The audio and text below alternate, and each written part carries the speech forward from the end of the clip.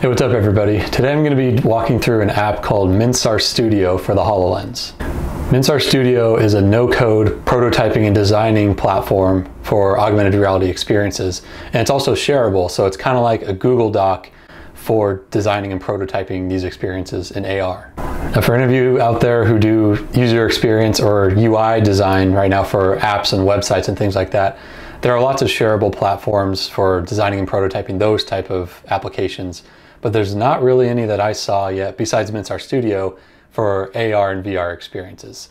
So once I found it on the App Store, I definitely wanted to give it a look. Now I'll be demonstrating this on the HoloLens, but they also have apps for Magic Leap, Oculus Quest, and even iOS and Android. So if you have any of those devices, you can try it out for yourself. As more people start buying mixed reality devices, I think it's going to be really important that there are tools out there like this for either individuals to create AR experiences or even companies that would hire teams to go out and build them. They, for the most part, would want to prototype them first before taking them to be coded and built all the way out. So if you get your hands on this and actually try it out, if you have a device where it works, I would definitely give it a shot, and you could probably learn a thing or two about mixed reality design and prototyping apps before they actually get built. So to demonstrate the capabilities of Minsar Studio, I'm going to create a simple experience that I think users could drop into their environment either with their phone, which is what would be most common nowadays, or in the future, if they had all-day wearable AR glasses or something like that, they could just use Minsar Studio and drop the experience into their environment. I don't know what I'm going to build yet, but let's jump into the app and see what I can make.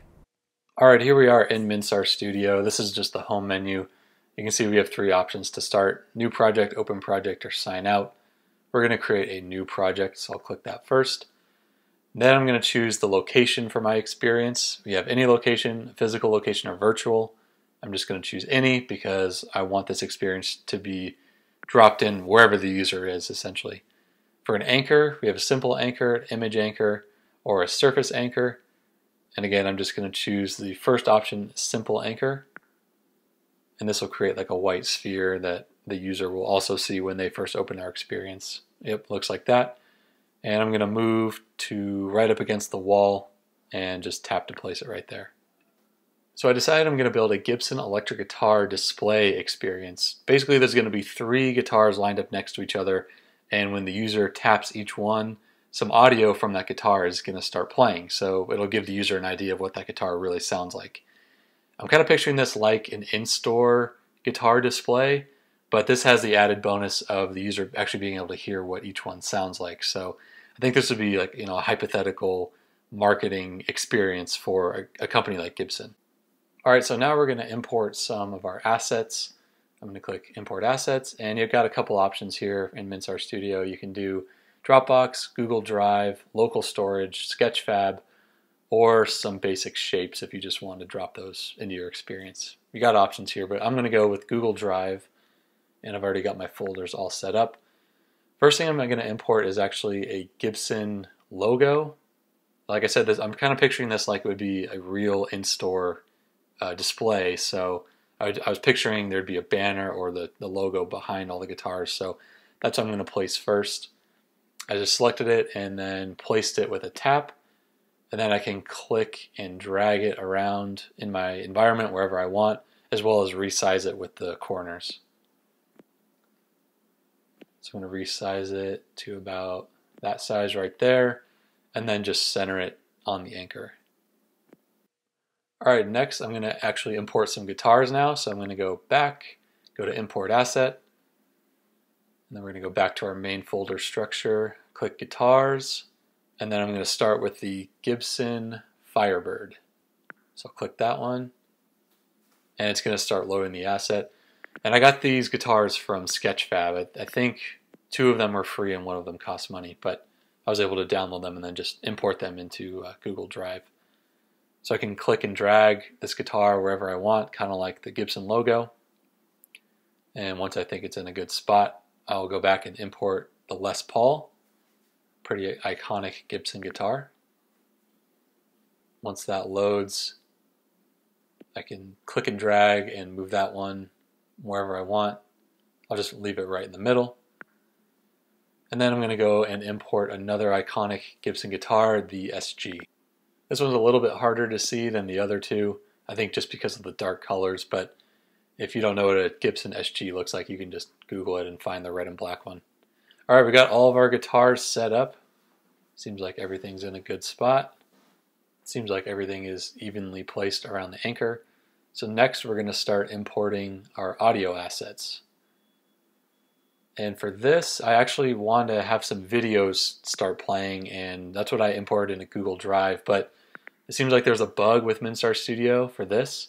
They don't show up on the HoloLens or in the actual experience, so it's kind of going to look like a box with nothing in it, but we're just going to use it for the audio in this case. So I imported the first video for the SG, and yeah, like I was talking about, you can see the outline, the white border around the video, but you can't see the actual content of the video. So for this case, that's fine.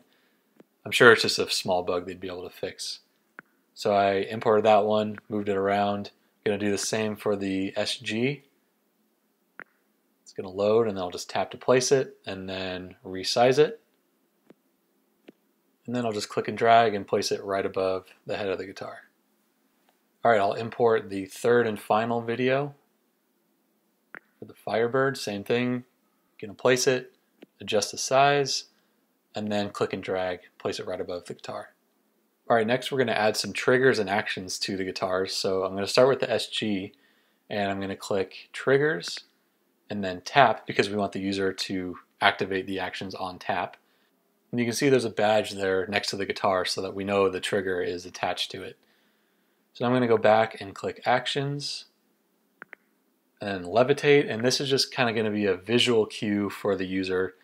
Basically, it's just going to move the guitar up and down slowly, but it'll let the user know that that guitar is active and playing music. And we're going to link that Levitate action to the tap trigger, and now you can see they're connected with that white line connecting the two. All right, next we want to add the play action to the video so that when the user taps the guitar, it actually starts playing the video. So we're going to go to Actions, Play Toggle, and then we want to link that to the tap trigger. And you can see there's a play toggle badge next to the video as well.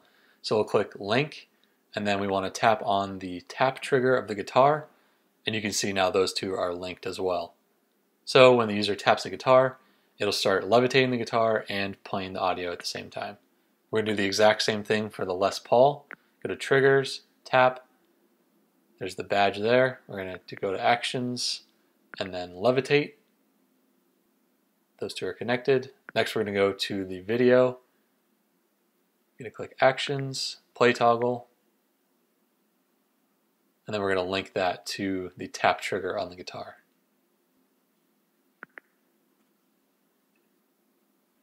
And again, we're going to do the same thing for the Firebird. Add a trigger, a tap, action. It's going to be to levitate. Same thing as the other two. I got to say, once you get the hang of the Minsar Studio menu and the actions and where everything is, it's actually really easy to use, and it's pretty easy to connect everything. I am cutting the video here, obviously, to make it a little bit quicker, but this is almost as fast as I was doing it in real time. So I got to say, I was pretty impressed with that. All right, all the guitars are hooked up and connected and ready to go, but we can still see the anchor in the middle there, and that's because we're in edit mode. So to get out of edit mode into preview mode, we can click with both hands, which is just connecting the index finger to the thumb. Hold that down. We'll exit edit mode and go to preview mode, and the anchor goes away. So now we can actually test each guitar and see if they work.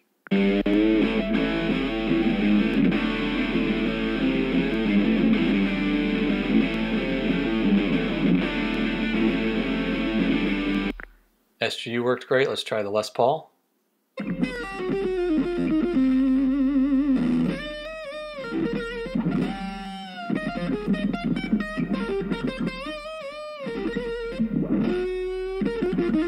Perfect, and let's try the Firebird.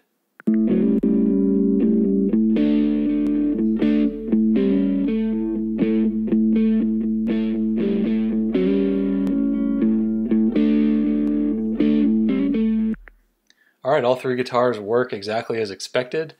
I think this turned out pretty good. I know it's a relatively simple experience in terms of, number of holograms and the audio and all that stuff, but if you just picture this as a prototype for a more complex experience that maybe Gibson would want to create or something like that, this was really easy to make. I put it together in less than 20 minutes, just dragging and dropping these holograms into my environment, added some audio really easily, added actions, all without code.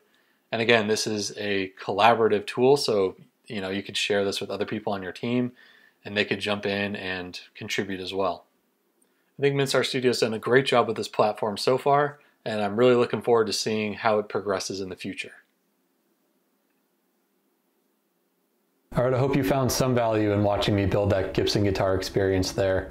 And I hope you could see how easy it was to just drag and drop the elements that I wanted with touch interactions and sounds and videos and pictures and things like that. That's a lot easier than going into Unity or Unreal Engine and coding the whole thing out. Like I mentioned earlier, I think it's a really important step in the building process of an AR or VR experience to actually prototype it first before you code it. And I think Minsar Studio does a great job with that. The only downside or gripe I had was that the videos didn't work, but I'm sure that's just a small bug they could work through and fix easily.